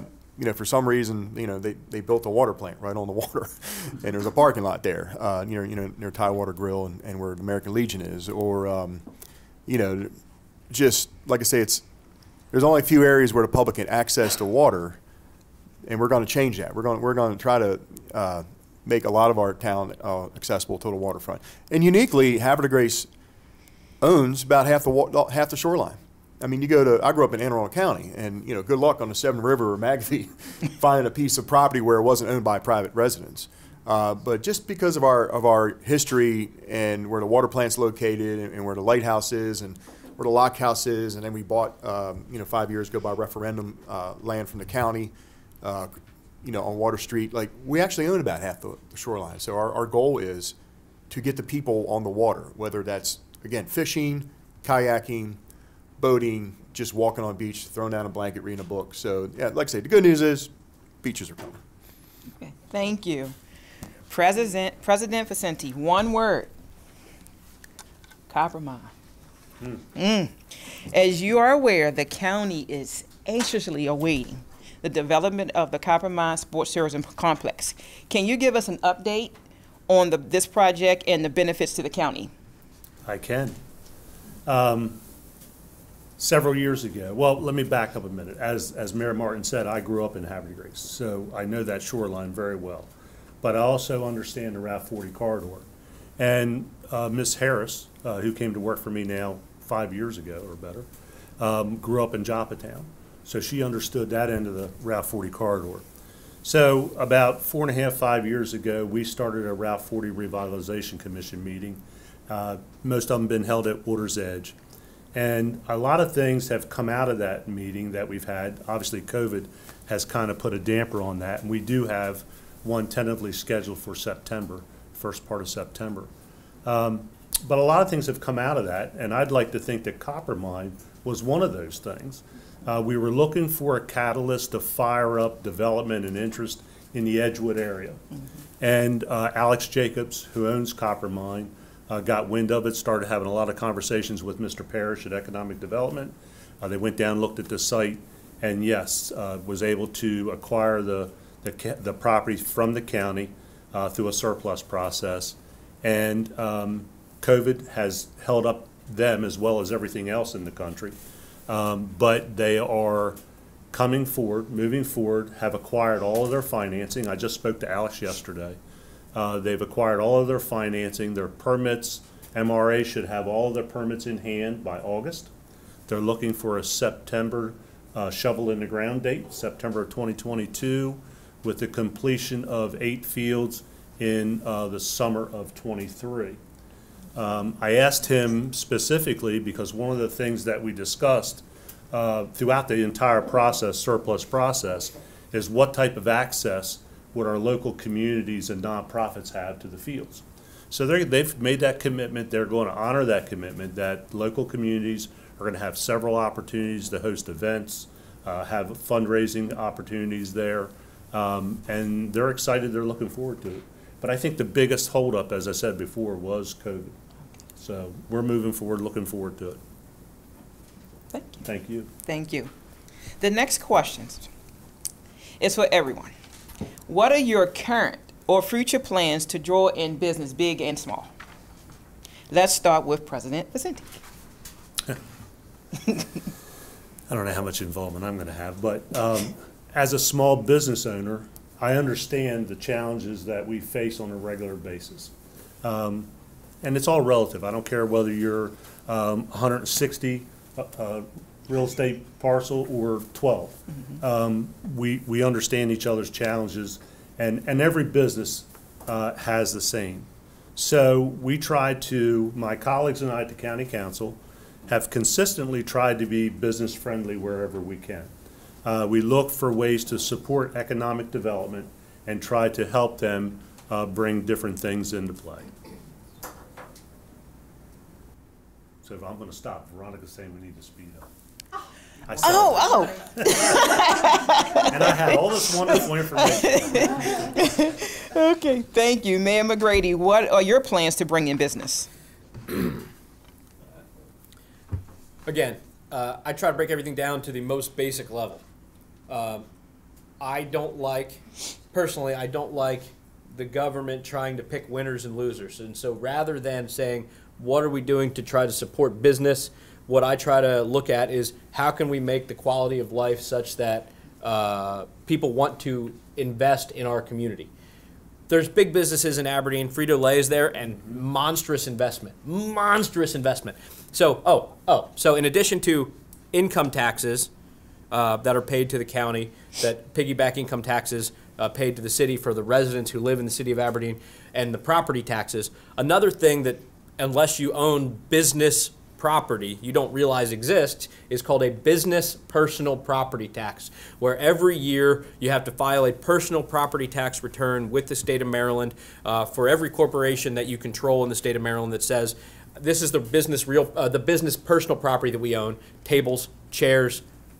Frito-Lay's example is 140-foot long machines that make Sun Chips.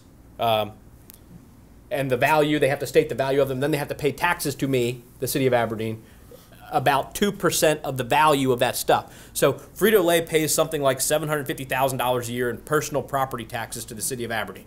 So it is in the interests of getting more money for our local governments to have business investment that has personal property.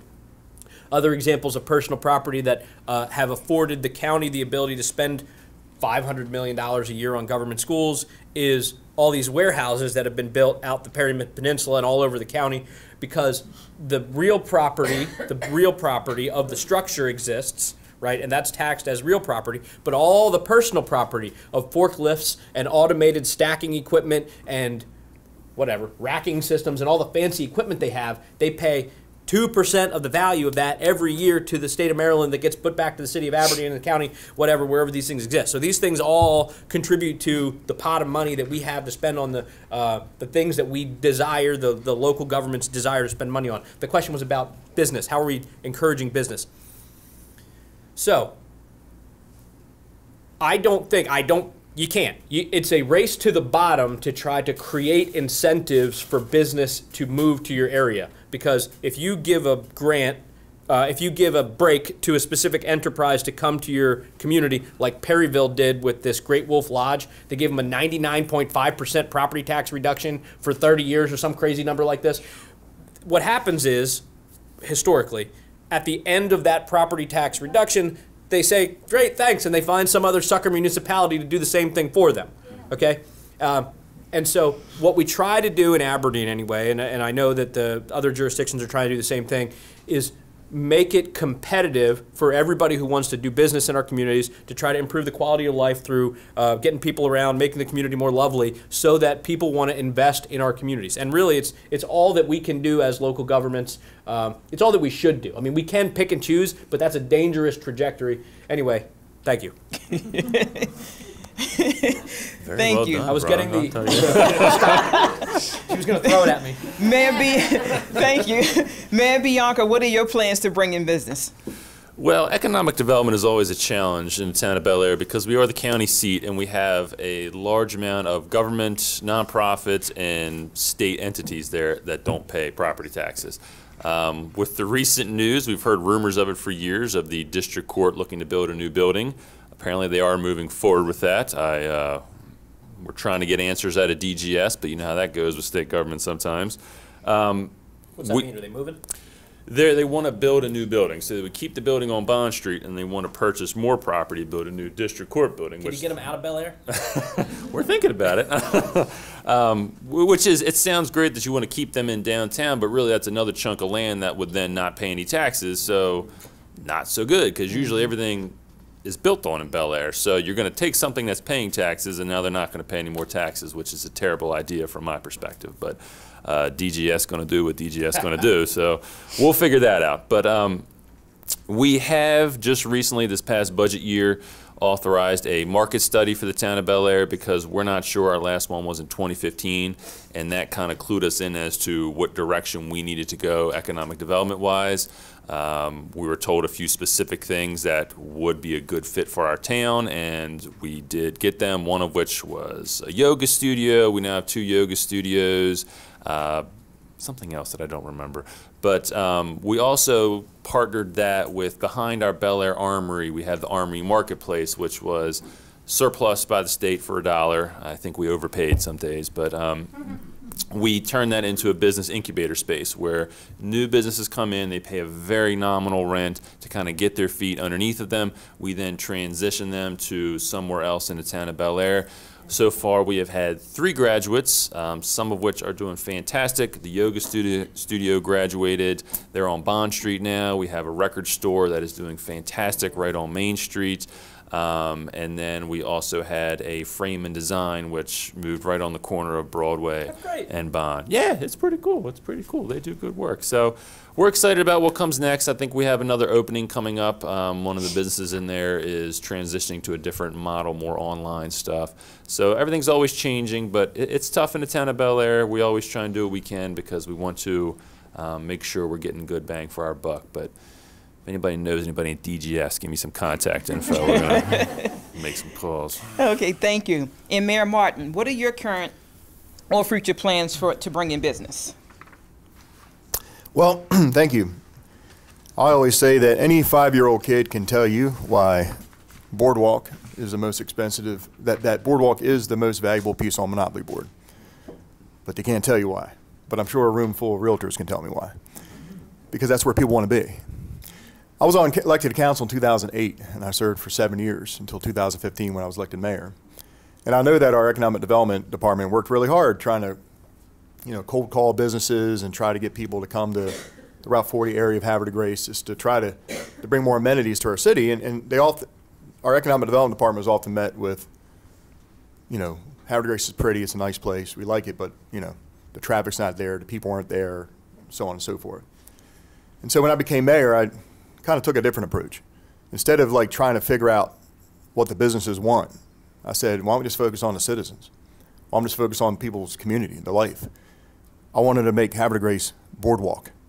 I want events going on and things to do. I want a walkable community. I want a community that focuses on outdoor recreation, arts and entertainment. We're an arts and entertainment designated district. And when I became mayor, we had no art. There was no murals. There was no monuments. I mean, now you go to Harford Grace, there's murals everywhere. We have the fish sculpture. We have the Ernest Burke statue. We have so many things going on in Harford Grace now. When I became mayor, we had no performing arts centers. Now we have 3. We have the Opera House, we have the State Theater, and we have the new Star Center, which is the old high school. So we're trying really hard to make Harford Grace the place where people want to be. It doesn't take a genius to realize that's where the businesses want to go, where the people are happy and people want to be. And so that's our approach, is let's find out what makes the people happy and what makes a good definition of a community, and the businesses will come. Thank you.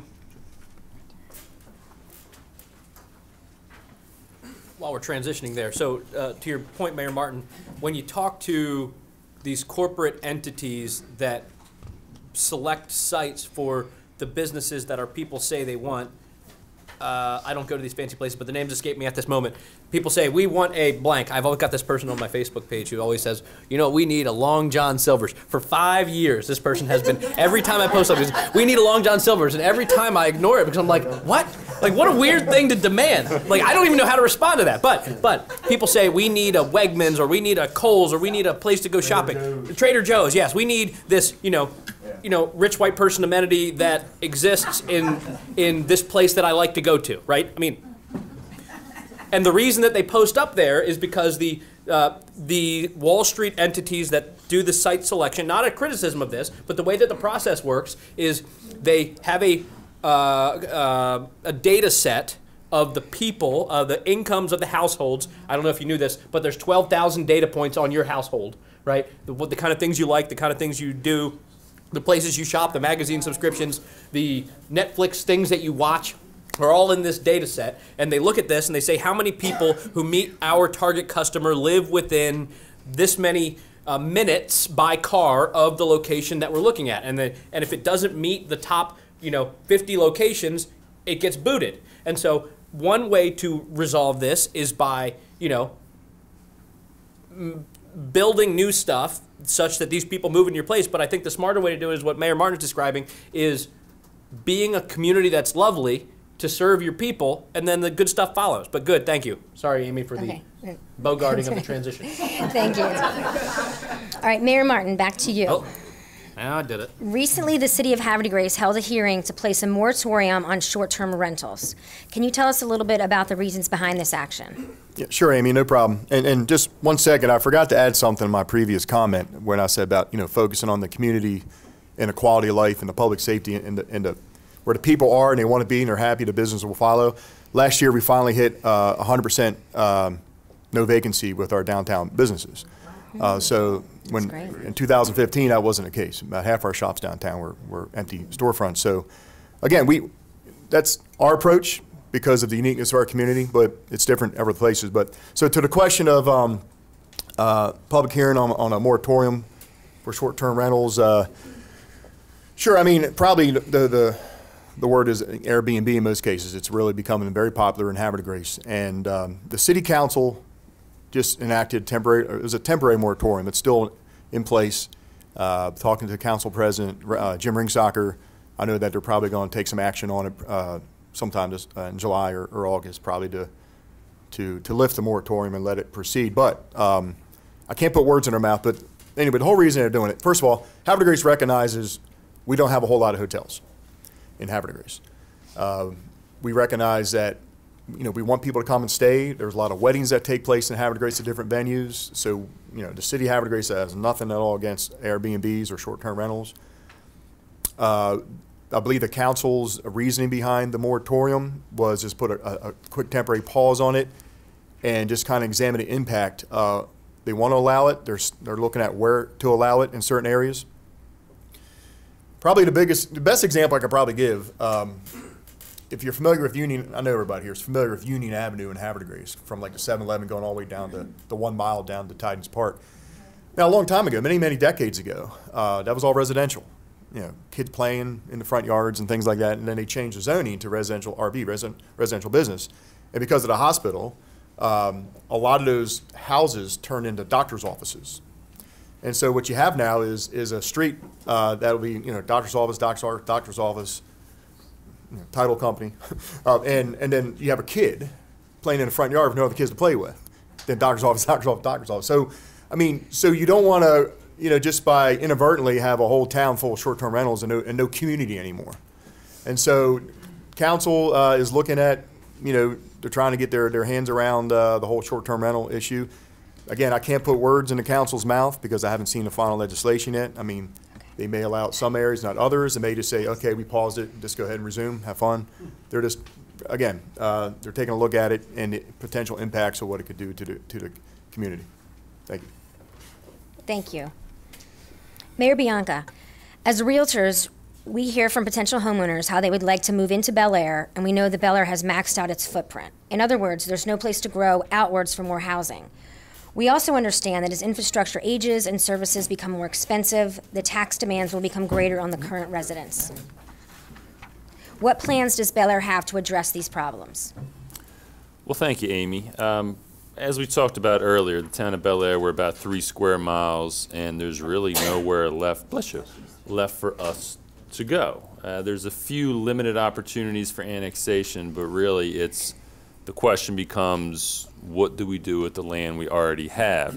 Now, for years, we've heard from some members of the community that says, well, town of Bel Air, you need to start going up. You need to look at higher density housing, whether that's townhomes, apartments, condos, in the downtown corridor. As you may have heard lately, that's been a fight in our town. Change does not come easily for anyone, especially, bless you again, especially, that's okay, especially the town of Bel Air. We have a lot of residents who have put down roots and have been there for, you know, many, many years. And I think all across the country, not just in Maryland, not just in Harford County, you've seen this where home ownership is an investment. And I think people tend to fight anything they view as a threat to that investment, whether it makes sense or doesn't make sense. I also think it's generational differences where I think Mayor McGrady and I are about the same age, and I think we're what, older millennials, is that the term? Elder millennials? Yeah, okay. Fair enough, I hear you. But millennials and younger, they want to live. Elderly millennials. That's what it is, yeah. Doesn't sound any better. We want to live in downtown areas that are walkable. We walk to shops, we walk to restaurants, we support our community.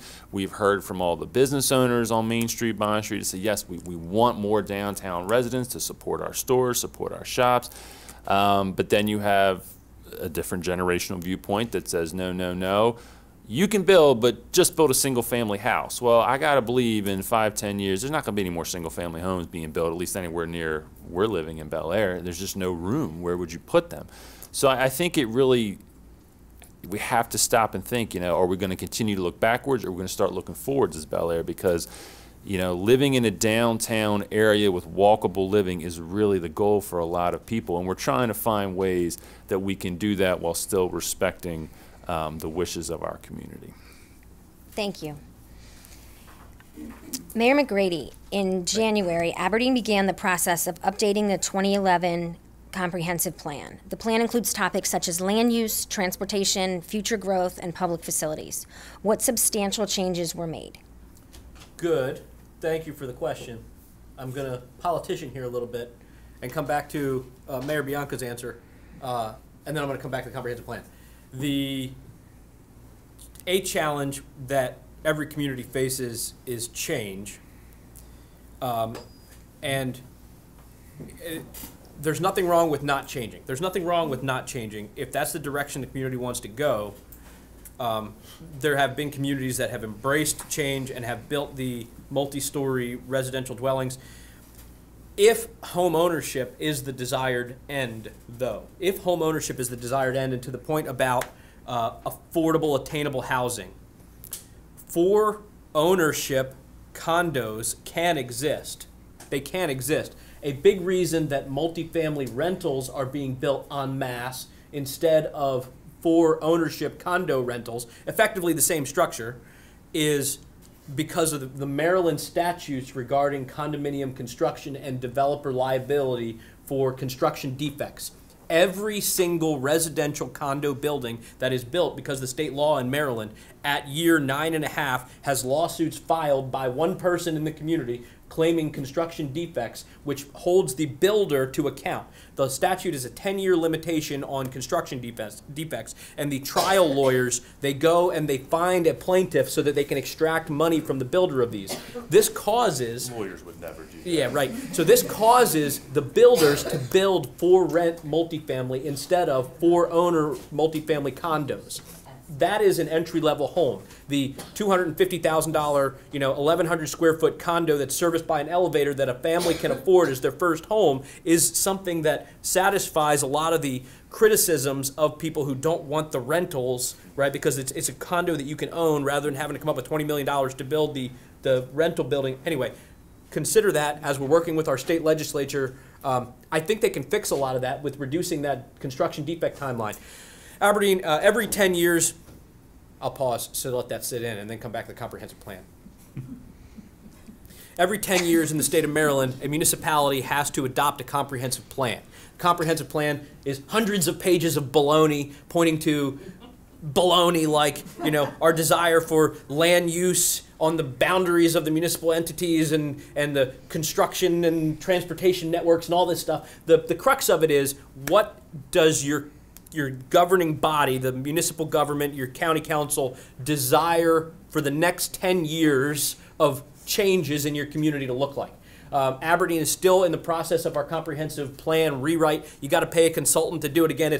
I think the county's last one was 374 pages. I hope ours can't possibly be that long, but it looks at where the municipal in Aberdeen, where we can grow. The process by which we expand our municipal boundaries is called annexation. If there's a property that wants to be annexed into the city of Aberdeen to get access to our water and sewer and our great police department or whatever they're trying to do, there's a process by which that goes. All of that is itemized in the 10-year plan that we call the comprehensive plan.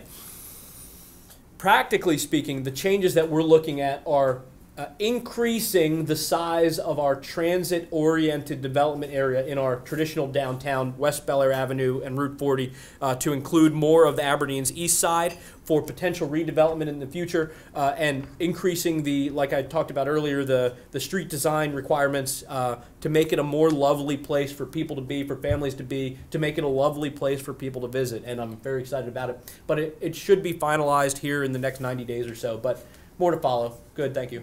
Thank you for both those answers. President I know Vincenti, we're running out of time, and I got to talk quickly.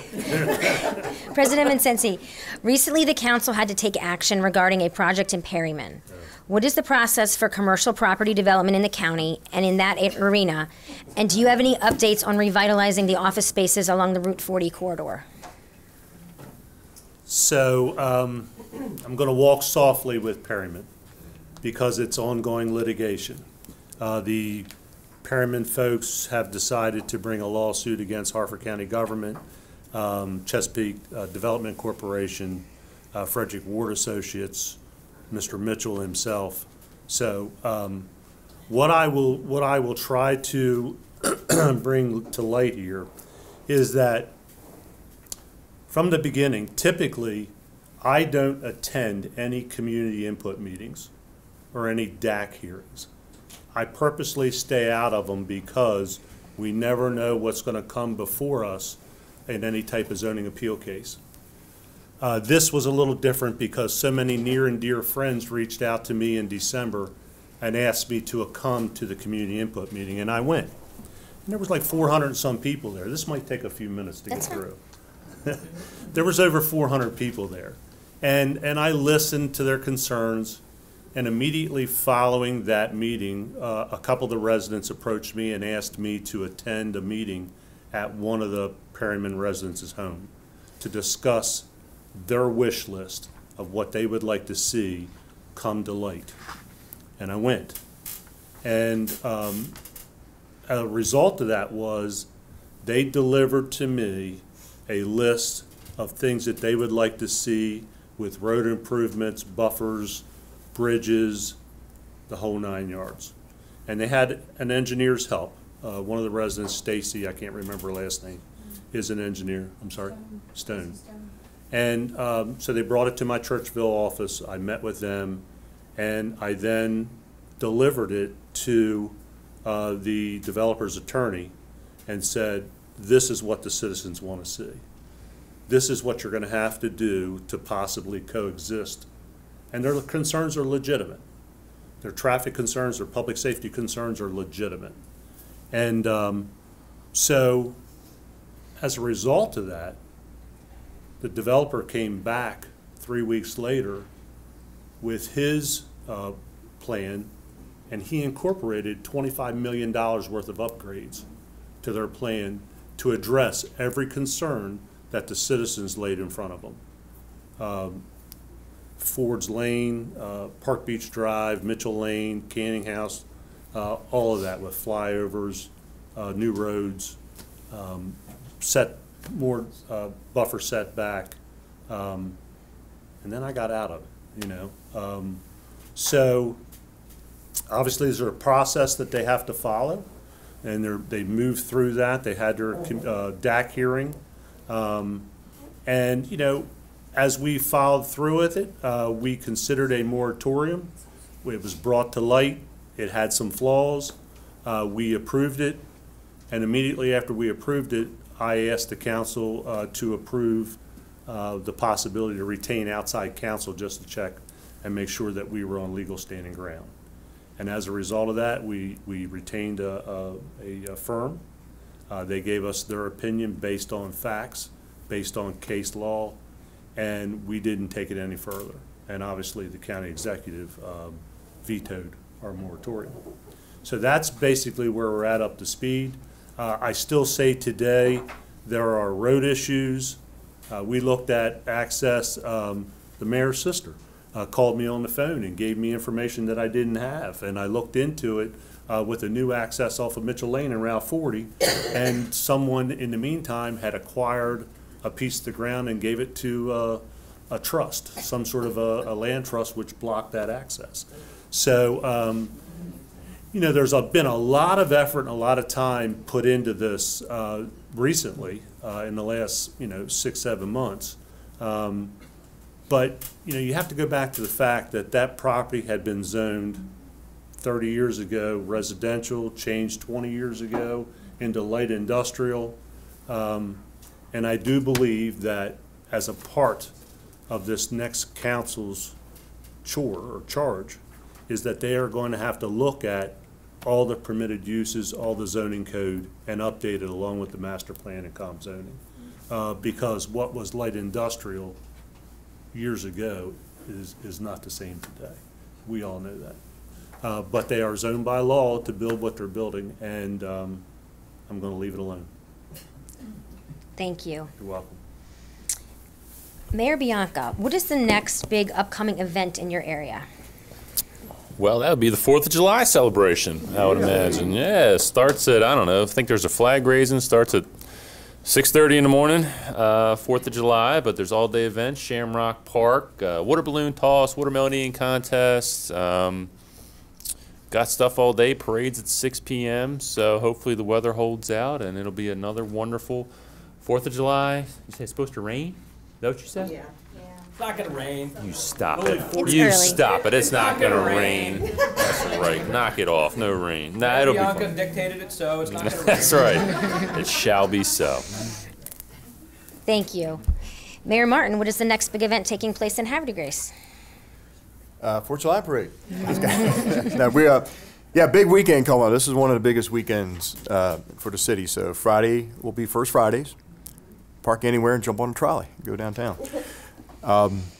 Saturday will be Spirit of America. We shut down our historic district, and it's just all kind of like, Americana, Uncle Sam stuff, like kids boxcar races and little kids bike parades and stuff. It's going to be like, we started that last year. It was kind of the Havre de Grace Alliance started it, and now we're going to do it again this year. It's a really nice, just keeping the theme of independence going for the whole weekend. Of course, Sunday, July 3rd will be our parade down Union Avenue. Starts at 2 o'clock. And then afterwards, in the interim, there'll be all kind of festivities going on downtown in our historic area. There's a free concert at Hutchins Park. There's also a free concert down at Concord Point Park where the fireworks will be lit off and displayed. But yeah, a lot of great stuff going on throughout the summer, and good things. Waterfront Festival coming up at the end of August. Like I say, just swing on by. Almost every weekend in the summertime, we got stuff going on. Thank you. That should be a lot of fun. Mayor McGrady, what's the next big event taking place in Aberdeen? We don't have any events on the scale or scope of the wonderful festivities in Bel Air and Havre de Grace, so my family will probably be participating in both of those. We have a second Saturday's events at Aberdeen's Festival Park. If you're familiar with Aberdeen, it's near Aberdeen City Hall, down in the historic downtown.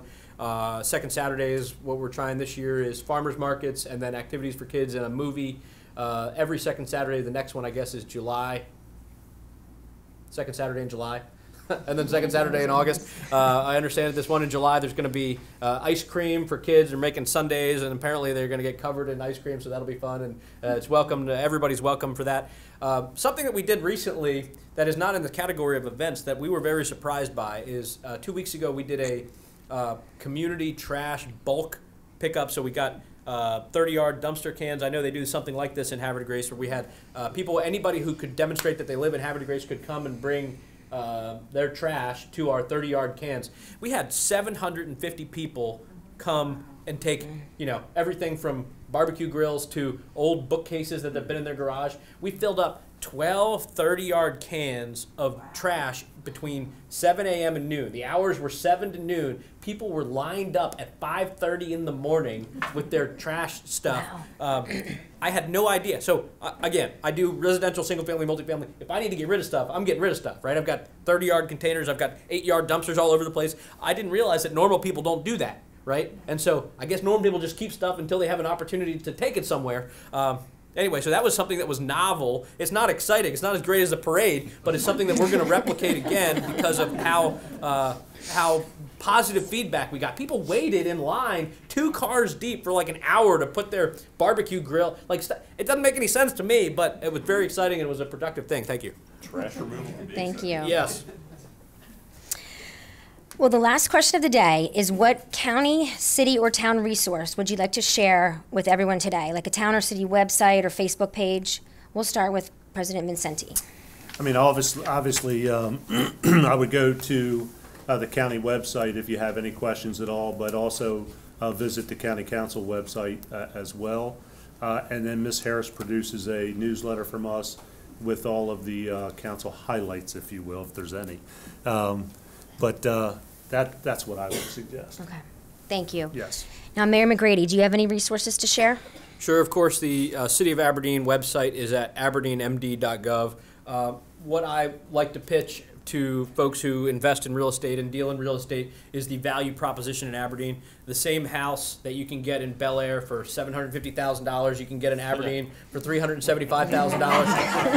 And it's a value. Parade, though. We don't have a parade. but there's a value proposition in residential and commercial real estate. That's why I have chosen Aberdeen as my home. It's why I invest in Aberdeen. It's because we really have the opportunity to do big things. And so if value is something people are interested in, they should look twice at Aberdeen. Thank you.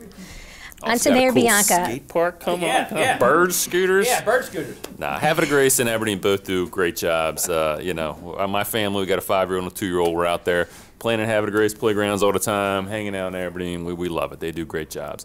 You can always visit belairmd.org. A great website for us would be the Downtown Alliance website. They'll have a lot of events, First Fridays, Barbecue Bash, the Bel Air Market, which takes place on Sundays. A lot of resources there. It tells you what's going on. They keep a calendar of all the events in town. So check out I think it's downtownalliance.org maybe. You can Google it. It'll pop up, and they have a great schedule there. Thank you. And to wrap it all up for us, Mayor Martin, are there any resources you'd like to share for Havre de Grace? Yes, the standard website for the city, HaverdeGraceMD.com. We've invested a lot of money in the last couple of years in our website profile. You can find out some things that are happening in town. Also, you can pay your water bill, your property tax bill online through that site. We do have social media presence. So the city has a Facebook page that tells you of anything you might need to know if there's a change in the weekly pickup of trash or recyclables, or if there's any projects going on, or street closures because of water repairs or anything you might need know about. So that's a good place to go to. That's on the website as well. We also have a Facebook page for tourism, Explore Havre de Grace. But also I want to let citizens know, and anybody that might be watching this film, like one of the things we use our website for is to really try to show people where their tax dollars are going. So a few years ago in February of 2020, there was a special election for a public referendum to approve a $15 million bond bill for water and sewer infrastructure. So if you go to the city website, HaverdeGraceMD.com, and you go under DPW, we have an interactive, the DPW icon, Department of Public Works, we have an interactive map of streets with little flags on them. You click on the flag, it'll show you what's going to be fixed there, or if it has been fixed or will be fixed. There's pictures of the project. So you can literally see where your tax dollars are going when we told the citizens we need to fix the roads and we need to fix the sewer and water and sewer lines. So it's kind of cool. We really take pride on that. So every week it's updated. So people say, "Oh, I'm glad they're replacing that water line from 1820, whatever." But so those are good resources. I just let the citizens know that they're probably unaware of. So thank you very much. Thank you. Well, with that, we're at the end of today's program. My fellow moderator, Azalea Johnson-Fox, and I would like to thank Harford County Council President Pat Vincenti, Mayor of Aberdeen Patrick McGrady, Mayor of Bel Air Kevin Bianca, and Mayor of Havre de Grace Bill Martin for taking time out of their busy schedules today to be here with us. I'd also like to thank the members of the State of the Municipalities Task Force, especially Veronica Rollicott, our Government Affairs Director, for all their hard work, and for all of you audience to being a part of our special and informative event. I wish everyone a safe and healthy summer. Thank you.